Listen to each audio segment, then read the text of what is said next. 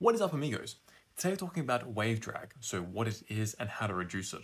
So let's say we have an object of some description and it's traveling very fast, so it's going along this direction at close to Mach 1 or even greater than that.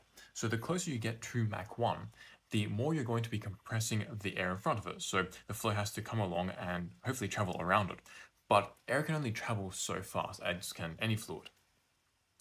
So if you travel very fast, what you do is you're pushing all this air in front of you. And if you travel so fast, then the air that you're trying to push in front and get around your object is actually not moving out of the way in time. So all these little particles of air start to compress together, and that's how we get a shockwave forming. Now, this shockwave is nothing other than just all these air molecules going together, being squished together at really super high pressures, and that is a pressure barrier now effectively occurring. And that is what wave drag is. You have this high pressure here that's impacting this object now in this fashion, and the drag of this object will increase due to this wave drag. And that's nothing other than what that is. And technically, you can have this occur at less than sonic speeds. So if you have, let's say, a Mach number of 0.8 or so, it depends on the critical Mach number, which we've covered in this video here. But let's say we have a sonic flow or supersonic flow just to make things simple for us. So how to reduce the wave drag of an object? Well, this is a question back in the 1940s and 50s when they were trying to break the sound barrier, because they saw that as you approach the speed of sound, the drag just skyrockets, mainly because of this wave drag. So this led to, through something called Karman-Moore theory, that you need to, which is a linearized theory for supersonic flow, and it's pretty accurate. And this tells us that if you want to reduce the wave drag of your object, you want to have whatever your object is to gradually change in cross-sectional area.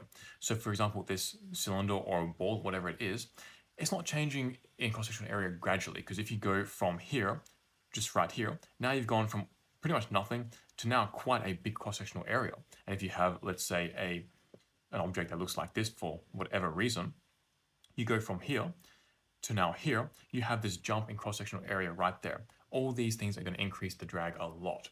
And this Karman-Moore theory also demonstrated that the wave drag coefficient, this is really cool. So it's proportional to the cross-sectional area squared, which means that if you were to increase the cross-sectional area by 1.414, then that means you get twice the amount of wave drag. But it's also proportional to 1 on the length of your object to the power of 4, which means that if you were to make your object just a little bit longer, the wave drag would drop a lot, which tells us that if you want to make your object low wave drag, you want it to have quite a gradual change in cross-sectional area, but also over a very long length. And this led to something called the sears-haack body. So the sears-haack body is literally ideally the best body to reduce the wave drag based on Karman-Moore theory. And that sears-haack body is kind of what you'd expect. It's effectively just a slender tube. So it looks like this. And what this does is you can first of all see that the cross-sectional area along here changes quite gradually. Secondly, the maximum cross-sectional area is, let's say here, but the length is very long too. So that actually reduces the drag. Now, in terms of how you would use this, I actually had the fortune of designing supersonic planes with this, and it's actually not as simple as just getting a sears-haack body, throwing a wing on it, and using it. And that's because of a guy called Richard Whitcomb, Slick Rick to his friends. I don't know if that's actually true or not, but this guy called Richard Whitcomb, and late in the early 1950s, I think 1952, he figured out that if you have a body, not just a sears-haack body, but anything that you have, the entire cross-sectional area has to change gradually itself. So if you have a sears-haack body, and let's say you put wings on it, well, you can make this is like a target drone, I guess. You can make the sears-haack body change in cross-sectional area gradually, as you can do with the wings too. But once you put them both together, now the cross-sectional area of this entire object, as you go from this here to here, changes not gradually. So that's going to increase the wave drag. As such, you need to make the entire object now gradually change as well. It's not enough just to make each component change gradually entirely together. It all needs to change gradually as well. So that's why you have to tuck in the fuselage a little bit here. And that means that in terms of an airplane, which is not necessarily axisymmetric along the entire length of it, for example here, this is not actually symmetric along the entire length of it, because if you come here, it's not actually symmetric.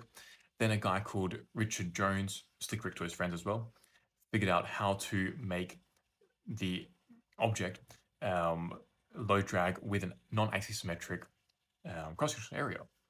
So that is wave drag in a nutshell and what it's related to, the proportions of it, how to make it lower, and why it occurs.